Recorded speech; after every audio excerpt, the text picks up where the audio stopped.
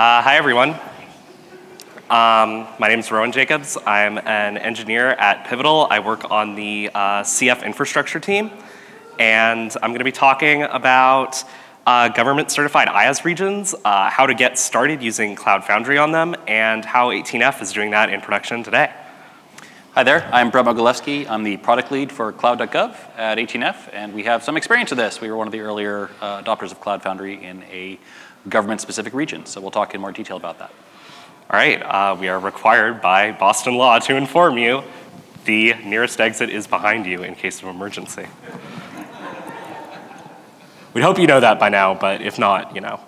We didn't rehearse that. It went pretty well though. Yeah. All right.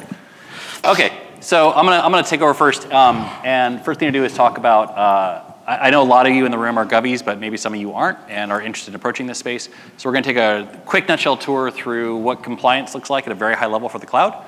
And there are sort of three main bodies that you kind of need to be aware of. One is the National Institute of Standards and Technologies, or NIST, FedRAMP, which we'll talk a little bit more about the definition of, and DISA, the Defense Information Systems Agency. I guess I gotta be over here to advance slides, huh? Yeah.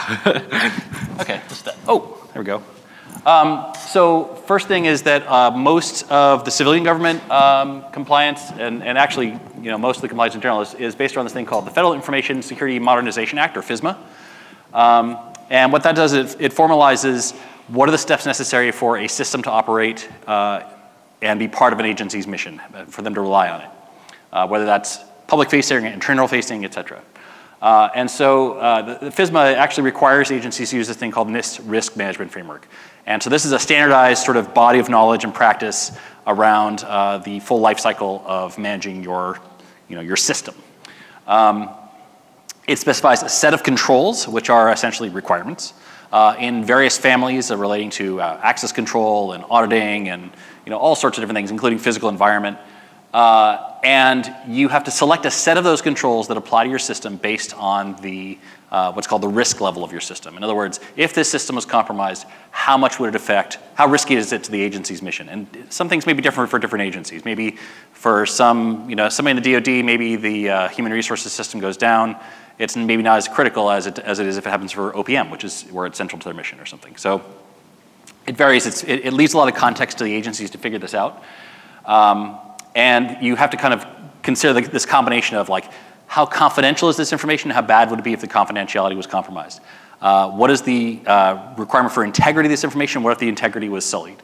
And the availability, what if the information was offline? You kind of rate in those three categories. You add it up and you take the high watermark, and that gives you your FISMA rating, low, moderate, or high. So that's kind of the critical first thing to understand is how you categorize systems. There's a little bit further that you go in the DISA side for the DoD, which I'll talk about in a little bit. But this is a baseline kind of how it works. But to give you an idea, if you have a moderate system, there's about 325 controls. It goes up for high, I think it's like 425 or something like that. But basically, like the majority of systems in government are probably moderate. 325 requirements. And again, they go anything from how far is your fire suppression located from the hardware to, your firmware updates, things like that. Let's see. So, forward. So this is a kind of overview. FIPS 199 is the process I was talking about where you kind of categorize your system. Then you have to select your controls. 853 is where all those controls are. If you look for NIST 800-53, you'll see all the different controls you might be required to do for government and all the compliance statements there. You're going to implement them. You're going to assess them, and somebody else has to assess them. And then the person who's the authorizing official of the agency is going to authorize your system. And then after that, you go into what's called con-mod, or your monitoring of your controls. And you have to do that continuously. And then you have to redo it every year or so. So this is federal compliance in a nutshell, at least for the civilian side. And so that's the risk management framework. So everything else kind of stems from there. And FISMA basically says, hey, you got to use this in your agency. So then the question is, what happens with the cloud when you have, that worked fine when agencies had full control over everything in their boundary. They had their own data centers, they managed all the machines, they racked everything. Now when you start going to providers, especially for CSPs, how do you handle that? So the recognition is that every single agency is doing this separately and redundantly. So the Federal Risk and Authorization Management Program, FedRAMP, is going to basically document which agencies have accepted the risk for different cloud service providers. And it's also going to formalize a central sort of best of practice for validating cloud service providers, and that means that agencies don't have to do that work again. They can basically take that work and do what's called leverage it. They can leverage that work and build on top of it. The Joint Authorization Board is the 3 CIOs of the Department of Defense, Department of Homeland Security, and the General Services Administration. So it's not just one agency making the determination, it's 3. It means there's very, very high standards among them, a high level of scrutiny, a lot of communication. And so once that authorization is done, then agencies can accept them. They accept the risk of using that CSP based on the sort of word of the FedRAMP authorization as a sort of a bit of social proof, but just like understanding what it represents in terms of the level of scrutiny applied. And so that means that if you use a CSP that has the FedRAMP authorization, you as an agency, when you build your information system on top of that, you have a lot fewer controls to deal with. If I'm building something in the cloud, I don't have a data center. I don't know what the fire suppression systems is, but Amazon does, or Microsoft does, or Google does, or any other cloud might want to mention. So you're leveraging the work they've done there, and you're only worrying about the things that are necessary for your application. But as I said, there are about 325 controls for a moderate system. The typical IAAS handles around 100 of them. So in order to go from that 100 that you get from just using a FedRAMPed IAAS provider to something closer to what you actually have to do for your full system, you really, you saw the point in Peter's talk, a PAS is kind of critical to doing this and doing it once and having a huge economy of scale where you can have lots of applications on that platform that are all leveraging the stack of controls that have been implemented for them. So Cloud Foundry is a great pick for that. It's why cloud.gov uses it. Okay, so that was the civilian side. The DISA side, this is for the Department of Defense. DoD, as all these agencies kind of coalesce through DISA as the agency that sort of manages all the standards. DISA has what's called the Security Requirements Guide, or SRG, and it specifies levels. Publicly 1 through 6, although I'm told there are more that are not publicly documented. I don't know. At least, actually, I haven't been told that. I'm assuming that because it says these are the only publicly documented levels in the documentation, which implies that there are more. The good news is that DISA SRG Level 2 is, they've recently recognizing that it was really hard for vendors to go through with both an agent, a civilian agency and the DoD with totally different standards. DISA actually reformulated their entire standard to be based on top of FedRAMP. So now it's kind of FedRAMP equals or FedRAMP plus plus. So in our case, level 2 is equal to FedRAMP moderate. So cloud.gov, for example, has FedRAMP moderate, therefore we're DISA level 2. FedRAMP high with a little bit extra is DISA level 4. And then DISA level 6 is secret. And the documentation is really clear when you get the slides and look at this stuff, or if you Google it, the documentation is really clear about how do you classify these levels and what is it you do. It builds on that same risk management framework as a base, but then it gives criteria for how do you determine what level something is. And I think that's it for the nickel tour of compliance land. Yeah, that's it. You now know all you need to know to tackle the federal market for compliance. So if you want it's a lot harder than that. If you want to start using a public cloud IaaS, which is FedRAMP compliant or DISA compliant, there are right now only 2 you can choose from, which are AWS GovCloud and Azure Government. Sorry, GCP fans. Actually, I should say, Amazon recently, the Amazon public cloud is also FedRAMPed, but at a lower level. Yes. FedRAMP moderate versus FedRAMP high. Mm-hmm. Yeah, FedRAMP high is AWS GovCloud only, FedRAMP moderate for other AWS regions. So AWS GovCloud is in many respects just like any other AWS region. It has its own endpoints for all the services. The difference is it is only available to US persons. It is available to all US persons, and you have a separate set of credentials that you use for your AWS GovCloud account versus your regular AWS account. So you today, if you are a US national or work at a US-based company, could sign up for a GovCloud account and start using it and messing around with it. What's different about the capabilities of GovCloud? Well, there are a couple things that are missing, and many more things that were missing until very recently. Route 53 services, which is Amazon's own DNS services, are not available in AWS GovCloud. So you need to do your DNS management outside of AWS GovCloud, either on a vanilla AWS region or through some other provider. We also do not have a Windows 2016 stem cell for AWS available yet. There are Windows 2012 R2 stem cells. I believe the Windows 2016 stem cell is coming, but don't quote me on that.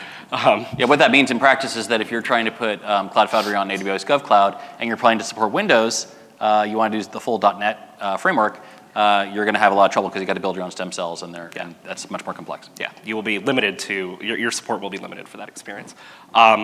There are many features which AWS GovCloud added recently this year, actually last month, including a third availability zone, which makes deploying Cloud Foundry much easier, as well as SSL termination on application load balancers, and they added network load balancers as well. So all of that is now available to you in the AWS GovCloud region, which brings it much closer to feature parity, especially for Cloud Foundry users, towards what the vanilla AWS regions already have. AWS GovCloud has several, several compliance features, including FedRAMP High, DoD up to level 5, although at DISA level 5, there are many services that are not available. Fortunately, the services that are available at DISA level 5 include most of the services you need to run Cloud Foundry. There's PCI, HIPAA, and CJIS compliance features available as well for people who have sensitive data on AWS GovCloud. Azure Government is one that is only available to the US government and government contractors. There are 4 AWS government regions and 2 AWS government DoD regions. And Azure Government is pretty similar to Azure in terms of features. The 2 main differences are you don't have all the same VM types available in Azure Government regions. It's a bunch of letters that probably don't mean anything to those of you who are not Azure users, but what this basically means is you have an older version of the basic VM type, which is VM type D, and of the specialty VM types, you only have a few, which are the entry level for dev and test, that's A, the F, which is compute optimized, NC, which is GPU compute optimized, and H, which is your high performance computing, high memory VM type. Fortunately, a Cloud Foundry deployment will only use VM types that are in this range, so you don't have to worry. It doesn't use any of the more exotic VM types that are only available in these civilian targeted Azure regions. The other issue with Azure Government and feature parity with regular Azure regions is that there are a couple Azure Government regions which do not have managed disks, so you need to use storage accounts for any kind of persistent storage there. But you can avoid this just by choosing not to use those particular regions because they're available in all the other regions. All the other Azure Government regions have them. So,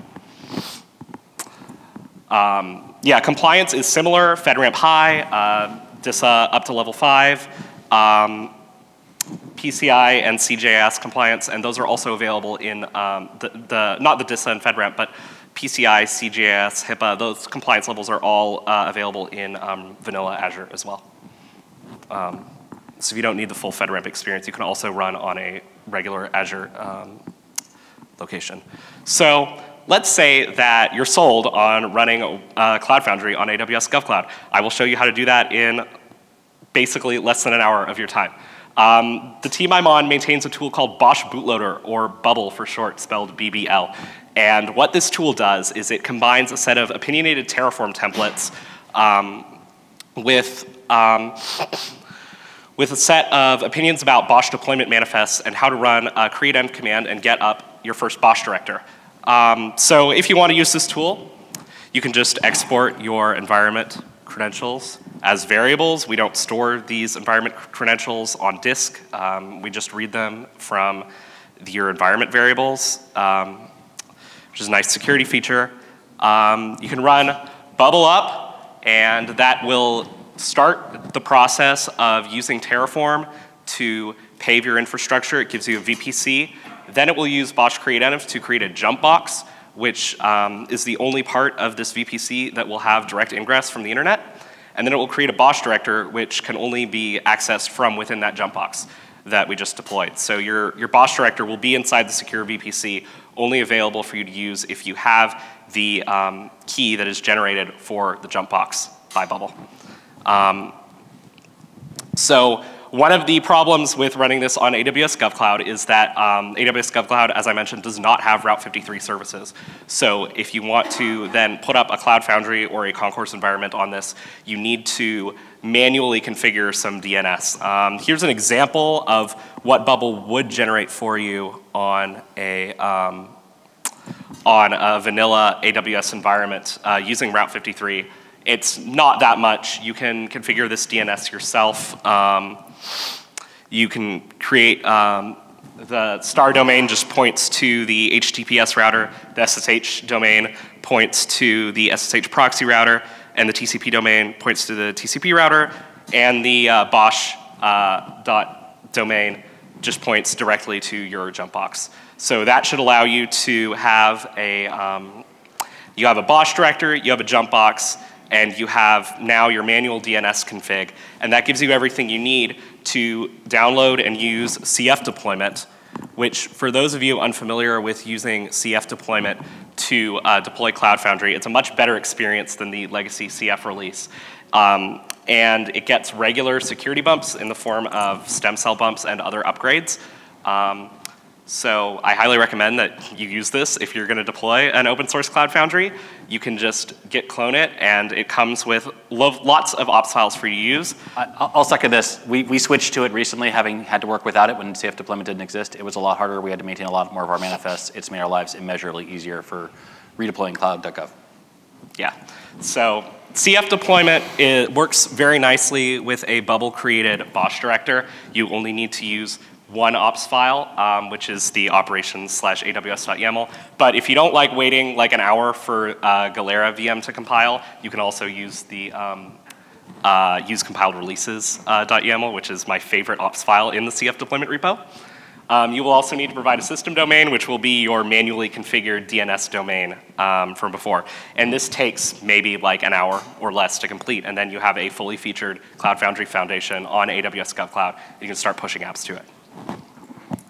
So let's talk about how 18F is doing this in production. Okay, so when we started, a lot of the things that were crossed out were still crossed out, were still problems.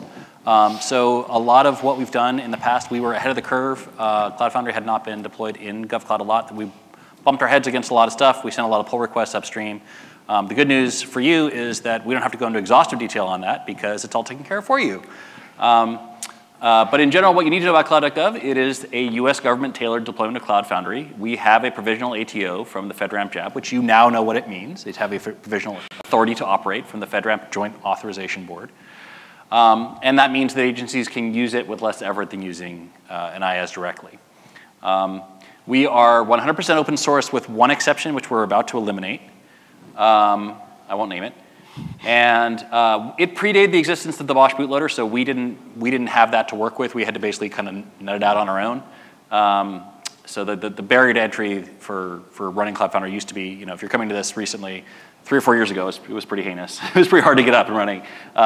So we have basically, we run everything with Concourse. Concourse, we have our bootstrap basically bootstraps Concourse, and Concourse runs everything else, and we control everything out of infrastructure as code. It uses Terraform to set everything up at the infrastructure layer, and then we have like different Concourse environments for staging and production and our development and so on, and everything's Concourse driven. Concourse, if you're not using it yet, you should probably check it out. This learning curve is steep, kind of like BOSH, or BOSH used to be anyway. But Concourse is really pretty awesome at this. I should also mention that for those of you who want to get your Concourse set up on AWS GovCloud, Bubble also has opinionated templates for running Concourse as well. Right. And the Concourse/Concourse deployment repo on GitHub is fairly new and fairly great for deploying Concourse. Yeah, and I'll tell you that part of us getting through FedRAMP, I mean, it is, you know, we're making it sound very easy to get this up technically. Well, what's the value? It is pretty difficult to get through FedRAMP. There's a huge amount of documentation that needs to be done. A lot of FedRAMP requirements are not simply technical requirements, they're process or team requirements. I will say using Concourse was a huge leg up for us in having really super aggressive CI/CD, part of our contingency plan, having everything in the environment as code. These things were sort of unconventional approaches. They were new to the FedRAMP auditors, but as has been mentioned in other discussions, when you get the auditors used to this and show them that how you're meeting the requirement, which is, you know, usually kind of written with like a change governance board in mind or something like that, but you say, no, we have peer-reviewed pull requests and they're all hashed and Concourse only ever looks at hashes, and look, I can see the hash in production is the same as the hash in version control. Like once you show them that, how a change gets into your system and deployed, you can actually get a lot of legwork done quickly that way. It serves a lot of existing requirements and process requirements. So definitely focus very heavily on CI/CD and replication from source. Starting as a contingency plan, like can I create the world including all of my processes for my team by pushing a button. You can look at CG provision to see how we do it. It's not as easy as pushing a button because we are still sort of factoring out all the steps. It used to be like 50 steps, and now it's down to 20, and it's down to 15 this week or whatever. A lot of it right now is just secrets management, which we're cleaning up. So if you want to follow what we're doing, that's a good repository to check out. But that is something where we're using as much friction as possible. We want secrets rotation to basically happen constantly, and so we're headed that direction right now. And there's a bunch of other repositories that one will refer to that you'll see all kinds of interesting stuff. So things we had to do that were workarounds from the commercial side. Again, most of the stuff is crossed out. When we started, there were no stem cells provided for GovCloud. Most of the people at Pivotal didn't have access. We had to build our own, and so that took us down the rabbit hole of like, where do stem cells come from? Which is an interesting question. You should totally check it out because it's really interesting. But you don't have to worry about it. So we had to build our own stem cells. The multiple listener capability on ALBs didn't exist, so we were restricted to only using the classic ELBs, which are more expensive and harder to work with. The NAT gateway capability wasn't in GovCloud yet, which meant we had to run our own software NAT gateways, which we really didn't like. It means you're responsible for another HA component that really is not adding a lot of value that you want to get out of your IaaS provider. Again, recently that was deployed, and we were happy to say, that's one more thing we don't have to do that was special. And limiting to only 2 AZs. So now we're at 3 AZs, and that helps with the HA story as well. Yeah, the default CF deployment manifest does assume you have at least 3 AZs available at your disposal. Right. There are some API differences and limitations between the GovCloud region and other regions. You would think that whatever is there is the same, but some of the things are not. Unfortunately, this means that when you work with tools that like Terraform, where all the other Amazon regions work this way, but GovCloud works a little bit differently, it's likely you might run into a bug. We have hit our head on that a few times. The links here go to the different issues we found. Most of them have been, Terraform's been very responsive at fixing them. We've sent them patches whenever we could.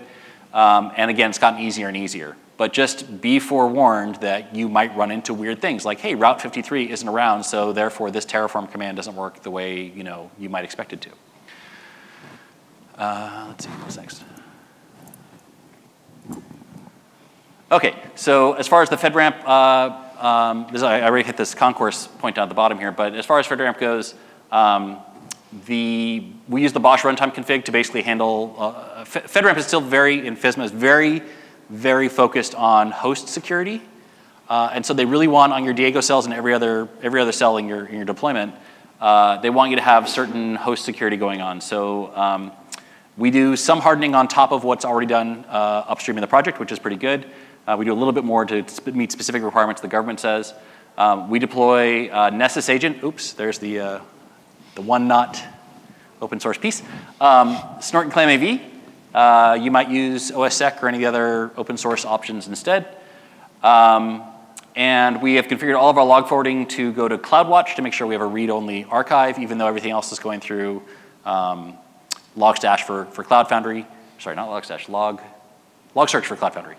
But everything else is still configured to mirror into CloudWatch so that we have, for auditing and for incident response and things like that. We have a immutable archive.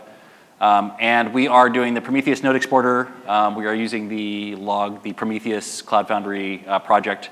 We contribute pretty aggressively to that as well, which gives you all kinds of pre-built alerting and monitoring for Cloud Foundry ready to go in Prometheus. And again, these are sort of critical elements in our whole compliance story. It doesn't get you all the way there because then you have to actually document it in a million different ways and have it tested in a million different ways and then argue about it for a million different ways and so on until eventually you get through. But these are sort of critical things we did, again, with vanilla open source Cloud Foundry. And if it wasn't, we did not fork. Every place we possibly could, we contributed upstream PRs. So we've kind of broken the path for you. As far as services, we're a small team and we don't want to be experts in every service we run. So if there's an AWS service that we can possibly broker, we will. We avoid AWS specific services because we want to be able to use multiple IaaS providers. We want to be able to use Azure and Google, and we don't want our customers to be inadvertently shackled to one IaaS provider. So we tend to focus on things that are like common standards. S3 is a de facto standard because everybody's got a blob store interface. So we kind of fudge on that one, but for databases, we're sticking to Postgres, MySQL, Oracle, and SQL Server. And for For other stuff that is not in Amazon, or if you're using it in Amazon, has Amazon-specific pieces, we're running our own. So Redis, Elasticsearch, and Mongo. We got Kubernetes going pretty early, way before Kubo was announced. We decided, hey, this is a really nice way to run stuff. We used the original Docker broker, which was how people used to use Docker to provide services, which is like single container scalability in NHA, which was not great. So we, at one point, said, OK, let's go figure this Kubernetes stuff out sooner rather than later. And it was a net positive from what we were doing, and we're pretty happy with it. So we run Redis, Elasticsearch, and Mongo there. If we want to run others, we can. If somebody has a Helm chart they want to bring to us, we can do that. But in general, if something is it is not Amazon-specific, but is available through Amazon, and if it is in AWS's covered scope, which I'll talk about in a second, then we use that if we possibly can. We don't want the operational hassle. If you made a Wordly map, like this is the commoditized part, we should not be in the business of doing that. We want to broker it, not run it if we can. I said AWS's covered scope. This is one difference between Azure Government and I think GCP's approach here. For AWS, the FedRAMP boundary does not cover everything in AWS GovCloud. So first of all, you have to say, OK, is the service I want in AWS GovCloud? And then after that, you say, OK, now is it in their FedRAMP boundary? And now the good news is that Amazon's working really aggressively with FedRAMP to audit everything, and they're moving services in. That's why some of those things had lines through them. Every couple months or 3 months, there's another few services that kind of land in boundary. But you have to be kind of careful if you're doing something for FedRAMP, or just said that GovCloud is not. If you just say, well, I'm using GovCloud, that's not it. You have to additionally look at the subset of GovCloud that is in the FedRAMP authorization zone. That zone is expanding as more things get into it. So eventually that'll be the same. Azure took a different approach. They have fewer things in their government region, but everything in there is also in their FedRAMP boundary. So things only, if it arrives in there at all, it's definitely FedRAMP. So that's something to keep in mind as you approach these providers. GCP, I think they're only going to have one region. I don't think they're going to split it up. So I don't know. I'm not actually sure how that's going to work out, but we're kind of interested in how they're going to handle that.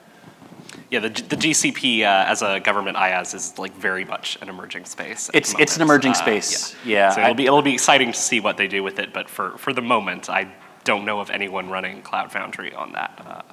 In the government, you mean?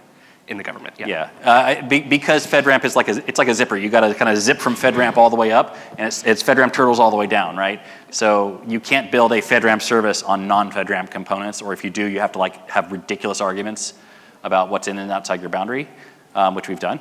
We had to worry about Route 53. That was actually a really big obstacle because we are using it. So yeah, it's a thing. I'm not sure how. I've heard. This is not because anybody's told me, but it's hearsay. Take it as that. I've heard that Google is going to not have a separate government region. That they'll actually get. They're going to try and accredit the whole public region. I don't know if that's going to be possible. I can't imagine it, but who knows? Good luck to Google. Good luck. It's pretty tough. It would be pretty amazing if they did that. For a lot of reasons. Yep. A final word is that the US government is not the only government in the world that is going cloud native.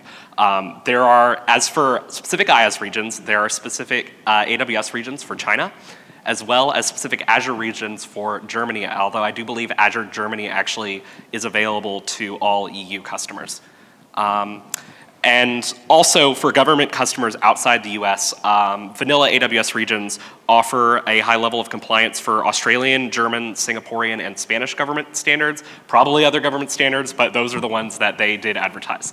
And as for other organizations in other governments that are providing cloud native services, including services using Cloud Foundry, the Government Digital Service in the UK, the Digital Transformation Agency in Australia, and the National Information Society Agency in South Korea are all providing cloud-native services based on Cloud Foundry to government organizations. And we should mention that in the Cloud Foundry Slack, there is a #gov channel where we actually hang out and occasionally swap PRs. We contribute to each other's projects. We ask each other for how you're approaching this or that.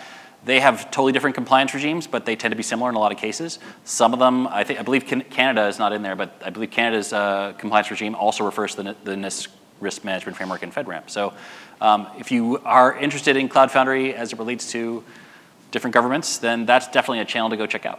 Absolutely. All right, any questions? All right, we have one question. Hang on. We're We're recording. going to bring the mic to you. Yeah, we're recording, so let me bring the mic to you. You want to handle it, Peter? Okay, thank you.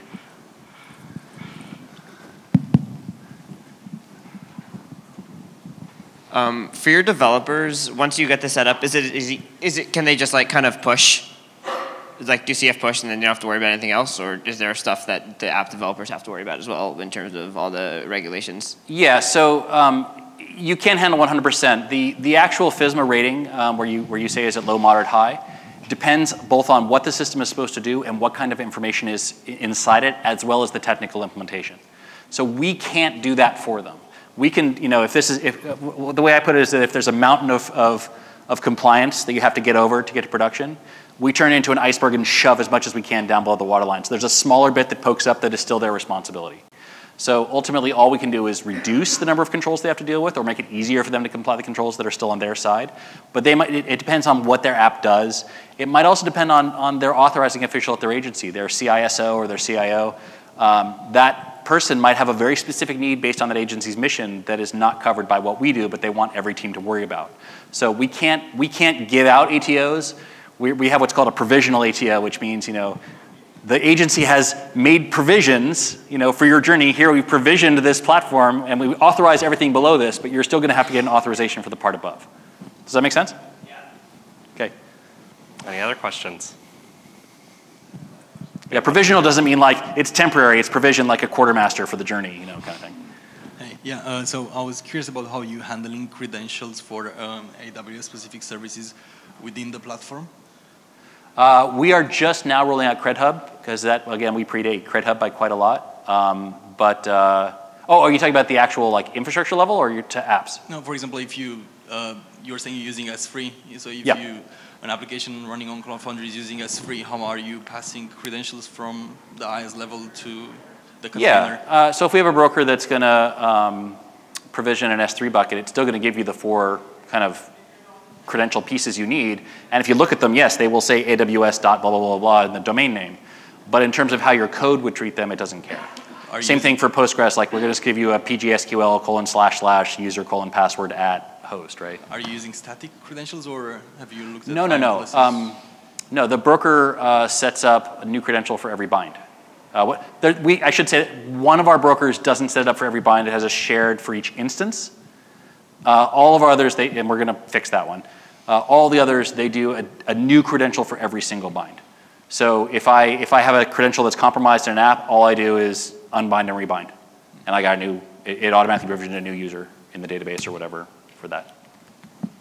So instances correspond to the actual database deployment, and then binds correspond to individual user credentials. So each of your apps has a different credential to that same service instance. Does that make sense? Yeah. Any other questions?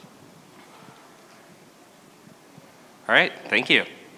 High five. Woo! Woo!